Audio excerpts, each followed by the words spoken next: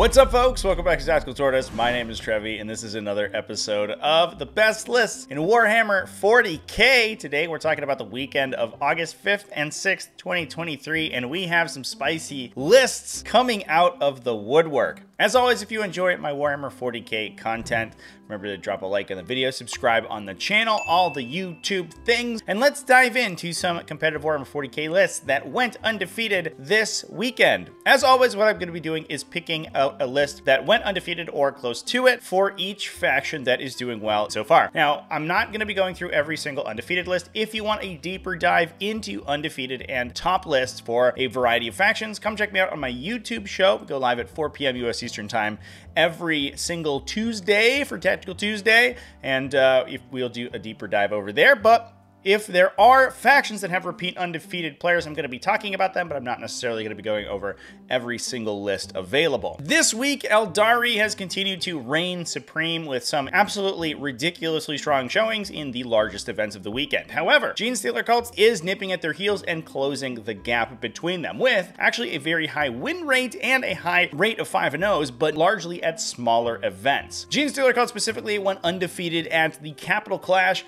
Wars on the Shore GT, Bed, Burger, Schoenenkloppen, War in the Fort, and Midgard GTs. Now, these were all smaller events between 25 and 40 players, so in that 5-round GT scale, whereas Aeldari did better on the larger super major scale. The event we're going to be talking about today is the Wars in the Shore GT. This was a 38-player, 5-round GT held in Erie, Pennsylvania. This one was won by Travis King, who had an absolutely ridiculous showing, dropping only 9 points over the course of 3 games, so scoring 3 100-point victories, as well as a 94 and a 97. The list in particular is largely what we would expect to see out of Genestealer cult at this phase, very character focused, running a Biophagus with extrudable cunning. This guy is being attached to a large unit of 10 aberrants to give them forward deploy, put pressure on their opponent, and largely destroy their screens to allow easy deep striking on round 2+. We then have 1 Clamavis. This guy is able to project an Omni Scrambler aura to protect cult ambush markers being placed in the back of the Genestealer cult formation and stop enemy deep strikers from messing with them. This is particularly good in the mirror match or against some armies like Space Marines who can use Inceptors. Chaos Demons and Grey Knights also have similar effects where they can jump around the table 3 inches away from enemies and destroy cult ambush tokens by teleporting next to them, and the Clamavis just stops that dead in its tracks. We also have 2 Nexoses, 3 Primus, 2 Reductus Saboteurs, one of them with Meticulous Planar, to CP tax one of your opponent's stratagems. Running 2 units of Acolyte Hybrids packed with Demolition Charges, the ridiculously powerful one-shot weapons. Closing out the list, we have the normal allocation of Neophyte Hybrids. That's 4 units of 20 with Grenade Launchers and Seismic Cannons. We then have the Aberrants that I mentioned before and 2 Achilles Ridge Runners to provide additional AP to those shooting units with Crossfire. Now, the event rules cutoff for this GT was July 23rd, which was a couple days before the erratas to Genestealer cults. A bunch of things changed in that errata, including cult ambush being more difficult to use, with the units having to be wholly next to their marker rather than being able to string across the table. However, those demolition charges did get the ability to be thrown again after the unit respawned. So you win some, you lost some in the transition. I do think Genestealer cults generally are going to be depowered by that change pretty significantly, although they are still strong, and I think we probably still would have seen a 5-0 finish from them. I don't think we would have seen quite the same scores that we did with only dropping 9 points over the weekend. Now, again, Genestealer cults had an absolutely ridiculous showing this week, with just a massive number of smaller 5-round events being won by Genestealer cults. So they definitely are still showing their teeth, although I don't know how many of those used last week's errata that could have changed their win rate potentially. Moving on, we have Aeldari. It's no surprise that these guys are at the top. They have been basically the undisputed masters of Warhammer 40k 10th edition since its release, and we're hoping to see some changes to them in the future to knock them down a little bit. That said, they didn't get as many event wins as Genestealer cults this week, only going undefeated at the Leeds Super Major and the Battle to End Alzheimer's GT. However, that Leeds Super Major was a 202-player, 7-round GT, and we saw Eldar take the top 1, 2, and 3 spots, so certainly still showing their teeth and their absolute dominating power as the powerhouse of the metagame right now. Now, we already talked about a very very strong score from Genestealer Cults in the last entry. What we're going to be talking about today for the lead Super Major is a ridiculous finish for Josh Roberts, who somehow managed to drop a grand total of 2 victory points over 7 games. This is probably one of the most insane final positions I've ever seen for a 40k list. Dropping 2 VPs over 7 games is absolutely nuts. Josh's list is a pretty spicy one, focusing on incredibly heavy monsters and big walkers. We have an Outdark Wayleaper as the Warlord to generate CP, a Farseer to manipulate fate dice and add fortune to the big heavy monsters, a Farseer Skyrunner to grant rerolls. This guy does have the Phoenix Gem as well. Important to note, both those Farseers will not work together on their fate dice manipulation. They will allow you to project 2 auras of the ability to manipulate fate dice, but you can only use their ability to turn a die into a 6 once per turn, regardless of the number of Farseers you have. Having multiple does sort of depreciate their power a little bit, but it does allow you to get access to their unique psychic powers. So we both have -1 to be wounded from fortune and reroll hits from guidance. We then have both varieties of Avatar, both the Avatar of Cain, the absolute powerhouse foot-walking monstrosity. This guy is incredible in Eldar for his ability to not only fate dice long charges, but also rapid ingress and phantasm to get around the table. He's difficult to kill, so a couple shots won't knock him out. Your opponent really has to commit enormous amounts of firepower to kill this dude, and he hits like an absolute truck in melee. We also have that backed up with the Incarn, so the ability to teleport around the table, hold on to objectives even when your units are destroyed on them, or act as an offensive piece by destroying a unit, teleporting the Incarn to the location of its death, and then using the Incarn to shoot and charge afterwards. We have 3 units of Shadow Specters, mostly to act as utility units, to drop down on the table, move around, and score tactical missions, and 2 Wraith Knights, both of them with 2 heavy Wraith Cannons. This list is kind of spicy, but obviously undeniably effective. At the end of the day, the scores at the Leeds Super Major were absolutely nuts, but having those scores achieved by a list that was focused on 4 giant super heavy monsters and vehicle walkers is pretty cool. Aspect Warrior artillery spam of some other Eldar lists where they're trying to play a super fast and uninteractable game plan. Instead, we're basically just putting a ton of super heavy beef on the table, using Eldar's movement shenanigans to protect it and get it up the table, shoot you to death with Wraith Knights before closing the game out with those 2 avatars. And that is pretty sweet. Now, before we move off the lead Super Major, I want to talk about another faction that actually didn't have any undefeated records this week, but a ton of X and 1s. Space Marines are making their mark known on the 40k metagame, and namely with the Deathwatch Black Spear Task Force Detachment. This detachment gives a Space Marine army unparalleled maneuverability. They're able to use the Teleportarium stratagem to pick their models up off the table and teleport them around the table, and on top of that, they also retain a lot of the effectiveness of the Gladius Task Force. Obviously, the army is still able to use Oaths of Moment. They get double Oaths of Moment once per game from the Tome of the Ectoclades,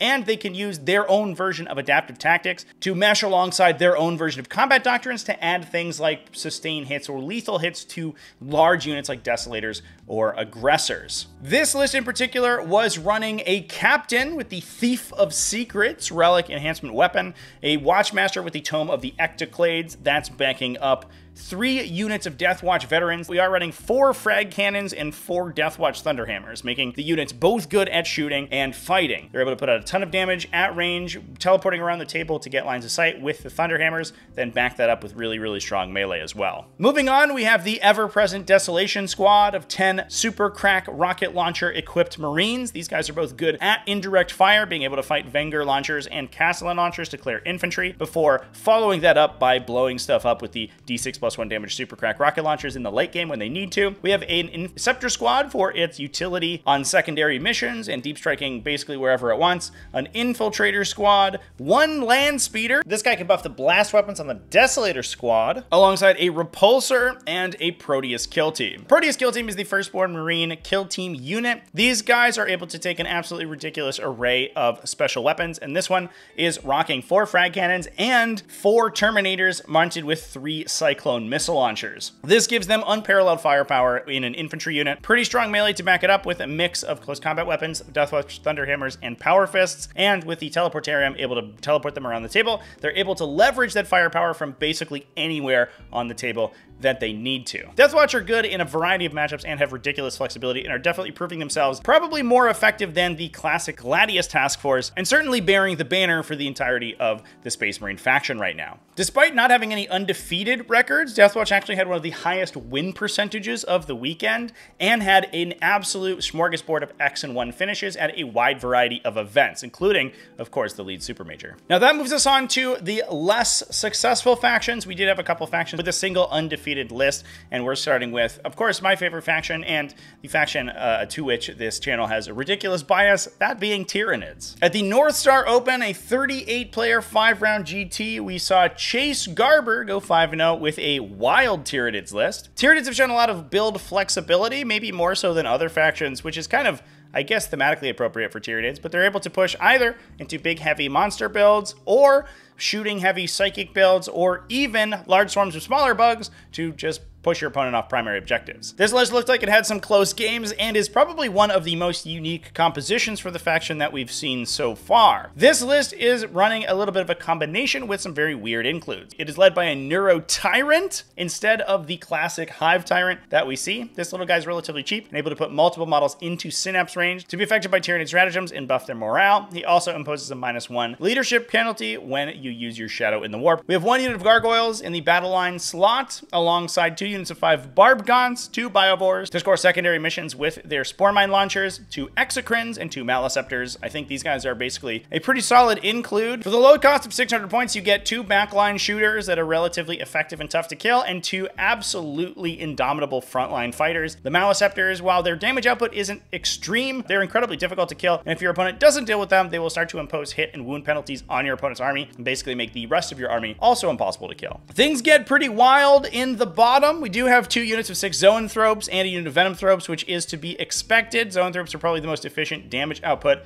in the Tyranid Index, and Venomthropes can help protect them from return fire. However, we then have a Psychophage to grant a 6+ Feel No Pain to everything around it, alongside 3 Molochs. This one's thrown me for a little bit of a loop. Molochs are a very weird profile. However, I do wonder if this is a little bit of a concession to trying to beat Genestealer Cult and other Horde armies. Molochs are incredibly good at killing large numbers of infantry, given the fact that they have an anti-infantry devastating wounds Maw attack, but that's multiple damage, and they attack 16 times in melee, other than that. On top of that, they also pulse mortal wounds within 12 inches to enemy units when they deep strike, which is potential a lot of damage, especially if you can hit lone operative characters with it to try to kill them with those mortal wounds, and you can potentially put multiple Molochs on the table to inflict those mortal wounds multiple times on a specific character to try to kill them. Part of this ability is that you still are restricted to deploying outside 9 inches of enemy units, so the actual band at which you affect units is relatively slim, but Molochs are still a pretty good option to score secondaries. They're a big, relatively tough to kill monster that can rapid ingress on the table, do a little bit of damage,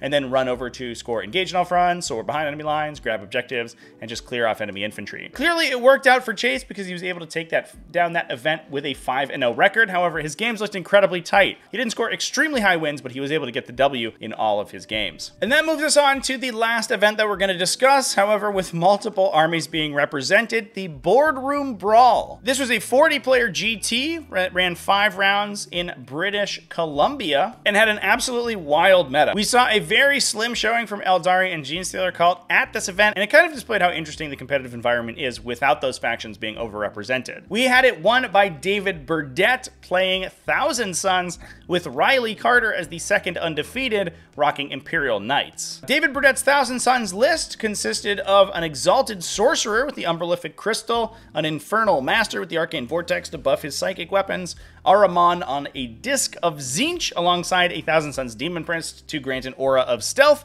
and be the caddy for Lord of Forbidden Lore to allow him to enact Kabbalistic rituals multiple times after they've already been cast. We have Magnus the Red following things up, the mainstay of the Thousand Sons roster, alongside 2 units of 10 Rubric Marines, all of them with Warp Flamers, and a smaller unit of Rubric Marines with its natural loadout of Soul Reaper Cannons, Inferno Bolt Guns, and their attached Aspiring Sorcerer. We have 1 Rhino that can hold one of those units of Rubric Marines. The other one can go out of Strategic Reserve or just stand on the table if there's no indirect fire threatening it, or simply have the Exalted Sorcerer attached to allow it to teleport around with Umbralific Crystal, alongside a Mutalith Vortex Beast to extend the range of Kabbalistic Rituals. We also have a unit of 5 Scarab Occult Terminators, 2 2 Thousand Sun Spawn, I think just to act as a little utility unit, as well as 1 unit of Thousand Sun's cultists, a scouting forward operator that's going to be able to grab secondaries on turn 1 and can even generate CP when it dies. Now, following that up in second place, but also at an undefeated record, we had Riley Carter with his Imperial Knights. And this list is absolutely one after my own heart. It is just focused on the big stompy boys. We are rocking Canis Rex. It's been a while since we've seen this guy on the table. Since the nerfs to Towering, his points value increased so much that a lot of times players would axe him for a Warden, or even spring a couple extra points to bring one of the big super heavy Dominus classes. However, he is making a return in this list. Unfortunately for him, is one of the most powerful, probably single models, especially in melee in the entirety of 40k. He can do absolutely ludicrous damage, especially once he's combined with free stratagems that he generates for himself, including things like Thunder Stomp and Tank Shock. We have a Knight Crusader with the Mythic Hero enhancement to allow him to use his +1 to hit bondsman ability multiple times each turn, alongside a Knight Valiant with the Revered Knight enhancement. This grants a leadership improving aura to the Knight, which allows him to keep himself and the armigers around his feet in the fight a little bit longer to ensure that you don't randomly lose those important objectives when it's not convenient for you. We're also then running a single Armiger Helvrin and 2 Armiger Warglaives in the battle line. That gives the army a little bit of a faster element and allows the Knight Crusader an outlet for his bondsman ability. Pretty interesting Imperial Knights list. Definitely not what I would have expected to see out of an undefeated Knights list, but